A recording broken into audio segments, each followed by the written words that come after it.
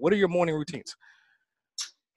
So I used to get up at 4:45. That's not happening right now, but I'm usually up by 5:15, 5:30. I do a little seriously 3-minute meditation. I have some Okay. books that I like to read. It's just a quick little something. It sets my head straight.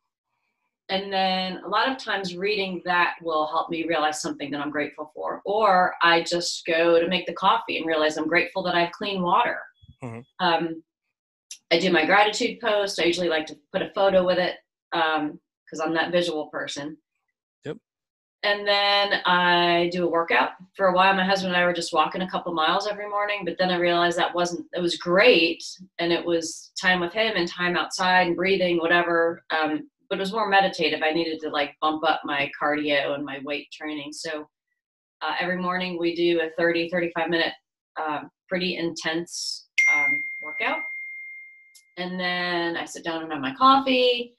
And then I do a post for a Facebook group that I started called I Can, I Will, which is a private group that I thought would be 5 of us. And there are 76 people that are in the group right now.